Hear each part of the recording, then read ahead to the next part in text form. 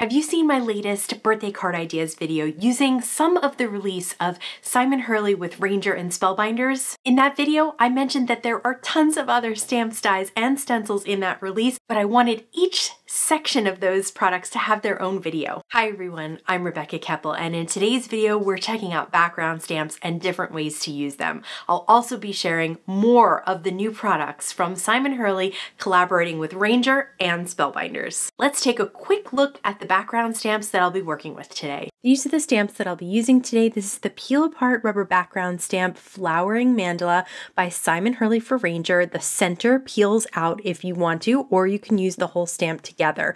If you're having trouble finding that one, please sign up for notifications. I know they will be back. This is the Kaleidoscope flowers. There's a whole row of flowers you can peel out, and then there's a single flower that you can peel out as well. And last but not least, I'll be using the Morrocan tile background stamp. Now let's jump into different ways to use those background stamps to really make them shine. When using a peel apart background stamp, I put the whole stamp on the door of the MISTI and then peel off the part that I'm going to not stamp. So I peeled out the individual Kaleidoscope flower, and I'm going to coat the whole piece of cardstock, which is 6x6, with an anti-static powder tool, and then stamp up the rest of that stamp without the one flower with some Versamark ink. Once that's done, I'm going to cover all of that with some white embossing powder. Again, this is always hard to see, but I can see in real life that the entire stamped image is covered with that white embossing powder. And then I want to heat set it until it's all melted. Make sure every bit gets heat set and melted and then cooled.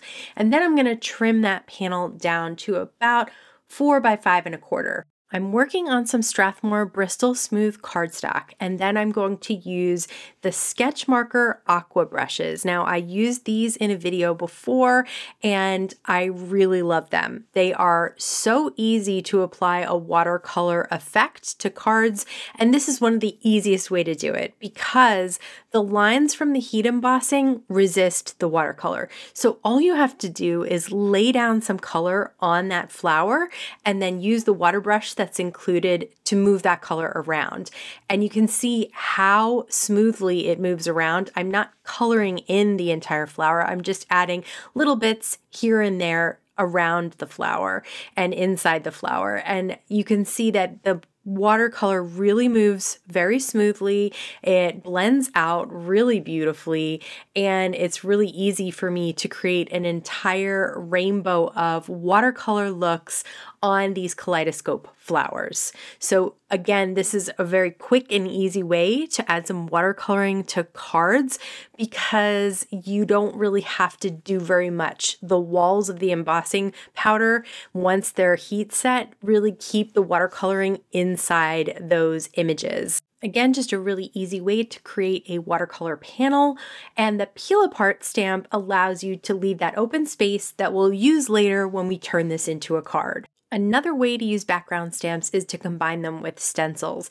And this set, actually, there is a flowering mandala stamp available and also a stencil. So I'm going to share how to use the stencil to color in this mandala in a lot of different colors. So I first stamped it in black ink on some white cardstock. And since I'm just going to be ink blending, I didn't have to use any specialty cardstock here. But you can see that the stencil comes with several layers that you can peel out, use individually, use together so that you can have different colors on all of the layers of the mandala. So the center and then each ring as it goes towards the outside can be its own color. So I don't know why I started with this ring.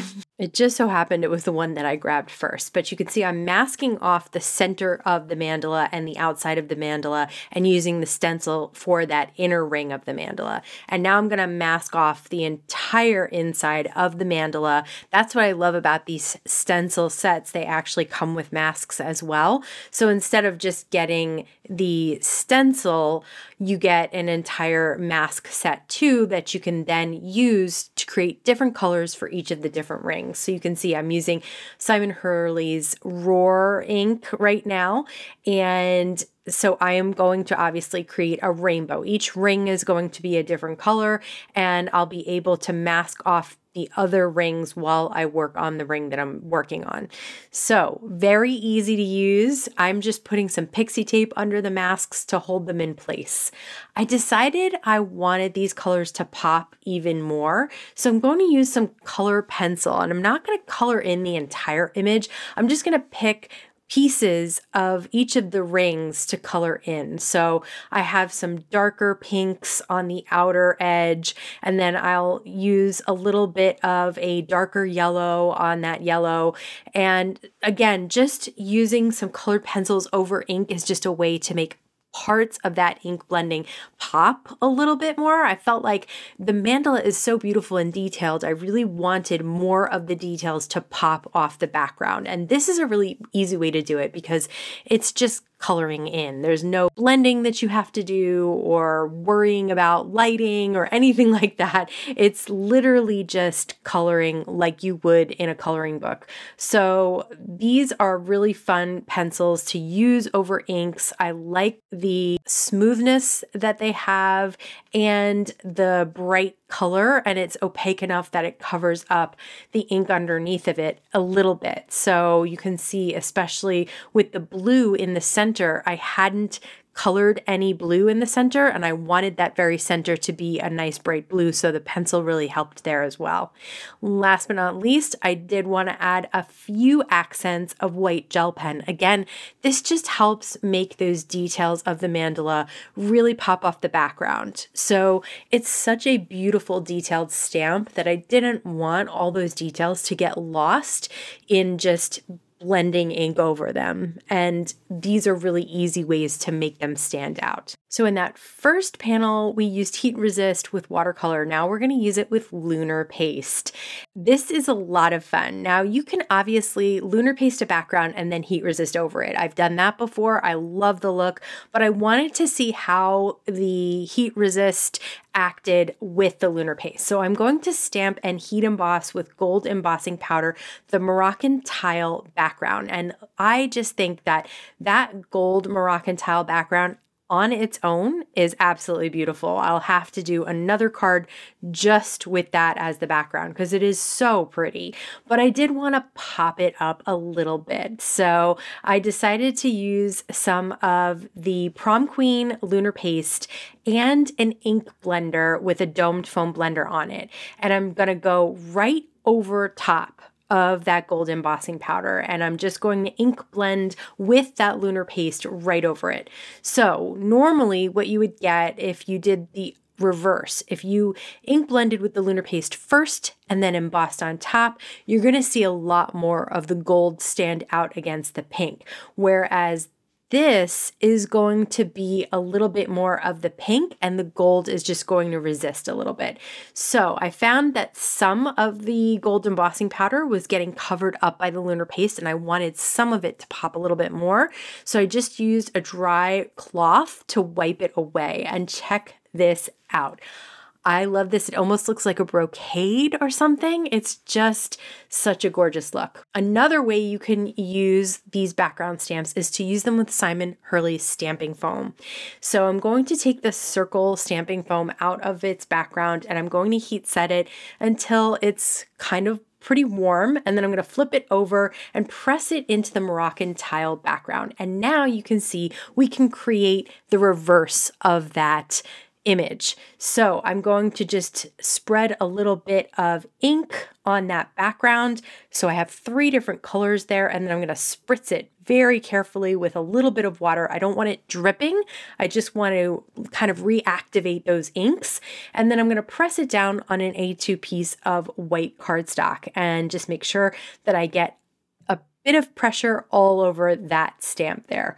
And check that out, just a totally different look by using the stamping foam to get the reverse image. I've used pounced lunar paste before, right directly on cardstock. So I wanted to see what it would do on the stamping foam. So I'm just pouncing on a rainbow of lunar paste, and then I'm going to spritz it carefully again once or twice with some water, flip it over, and then stamp it down. So this was absolutely amazing. I love it because not only you get that rainbow, not only you get the reverse effect of that Moroccan tile, but you also get this shine from the lunar paste. But who's to say you always need to use color? What about using the peel apart background stamp with gray ink? I'm going to place a 6x6 piece of white cardstock in my original size MISTI. I'm going to peel off that one strip of flowers. Now you could use that strip alone and create a rainbow of flowers or just anything you want. I'm going to use what's left over and I'm going to stamp it up with Simon Hurley's Shady ink. Now I don't do a lot of this just plain gray background, but I really wanted a gray and white background that we can add color to later. Now that we have a whole bunch of backgrounds, let me share how I'm going to turn them into cards. So let's take that gray and white background and add some color to it. First, I'm going to cut it down to 4 1/4 by 5 1/2. And you can see I have a nice open white space that's perfect for a sentiment. So I'm going to use the Butterfly Kisses stamp set from Simon Hurley, and I'm using one of the sentiments there, and I'm going to stamp even the sentiment in colorful ink. And I have kind of a gradient of color between an orange and a pink. I'm going to do the same thing with a couple of the butterflies. So I stamped the inside of the butterflies first, or the color layer first, and then I stamped the black and white. You can do it either way. I actually found stamping the outline layer first is a little bit easier. I don't know why I went backwards this way, but instead of stamping the bodies of the butterfly this time, I decided to use a gold pen. And then I'm just going to pop up these colorful butterflies on that background. You can see there's plenty of space for that sentiment and for the eye to rest there, and then a lot of color added with the butterflies. The watercolor background already had plenty of color, so I'm going to just trim that down to 4 by 5 1/4 so I can mat it on some white cardstock that is an A2 size piece of white cardstock. And then again, I have an open space from that peel apart background. This time I'm going to take another sentiment from the Butterfly Kisses stamp set that says, "I cherish our friendship." I'm going to add that and then call this one a day because I love the colors that are already on that card. I'm also going to trim down the heat embossed with the lunar paste so that I can add that to a gold background. I'm going to add some anti-static powder tool to a piece of vellum, and I'm going to stamp the sentiment "Thinking of You" again from the Butterfly Kisses stamp set right in the center of that vellum. Trim that down to be a long strip so that I can wrap it around the card. So it's kind of like a band around the card, and then all I have to do is put adhesive behind the sentiment and on each of the tabs that wraps around the card. You won't see that adhesive at all, but it will hold that band in place. And I did emboss that sentiment with some gold embossing powder, so the pink and gold really just shines on this card. For the flowering mandala, where we used stencil and stamp and then some pencils to color it in, I trimmed it down. The mandala is going to fall off the card on the right-hand side so that I can mat it on some black cardstock. Really also helps to make those colors pop off the card. And then I added a sentiment strip that says "Hello Beautiful" from that Butterfly Kisses stamp set. Again, have the Butterfly Kisses out. I'm going to stamp the outline stamps this time of 2 different butterflies. And I'm going to treat that background with some anti-static powder tool and stamp these outlines in Versamark ink so that I can heat set them and have them be gold outlines. I thought that would be really, really pretty. Then I put them back in the MISTI, and I'm going to use the interior stamps to color them in, and I have a couple of different colors on each butterfly. And when I'm trying to avoid a harsh line, I usually just wipe my finger across the stamp so that it just softens that line up between the 2 colors. For the bottom butterfly, I'm going to stamp it all in yellow, and then I'm going to add some orange to the bottom. Again, I just kind of brush the ink pad from the middle towards the bottom and then use my finger to soften up that harsh line. This time I am going to stamp the butterfly bodies. So I have just a couple of different colors. I'm using pink on the bottom this time and yellow on the top to kind of mix it up. And then I'm going to use the Spellbinders dies that they collaborated with Ranger and Simon Hurley to create some dies so you don't have to fussy cut those butterflies out. I'm stamping the sentiment with black ink right in the center of that ink blended stamping foam image, and then I'm going to pop up some butterflies. Now, in the original, I did kind of brush some gold lunar paste on the edge. I ended up not liking it, so I changed it to a white cardstock background for a much cleaner, simpler look. For the lunar paste stamping foam background, I am going to stamp and heat emboss one of the outline butterflies on vellum, and I'm going to add some glitter gold embossing powder. So I'm not going to stamp the centers of this butterfly. I'm just going to stamp the outline and then heat set it. And this embossing powder has both gold embossing powder and glitter in it, and so it just really shines on that vellum. And I'm going to use the dies to cut out the vellum. I'm going to use a sentiment on top of that circle of stamping foam. I'm going to place a piece of foam tape right in the center of the butterfly, and then I'm going to fold up the wings. So you really don't see the foam tape behind the butterfly, and it is just delicate and vellum with the glitter, and it just pops off that lunar paste rainbow background. Like I mentioned before, I think these mandalas are going to sell really fast. So if you're interested in checking out some of these supplies, they'll all be linked down in the YouTube description box below the video. As always, I want to thank you so much for stopping by today. Please stay safe, stay healthy, and I'll see you again soon. So today we're gonna look at background stamps. One more time.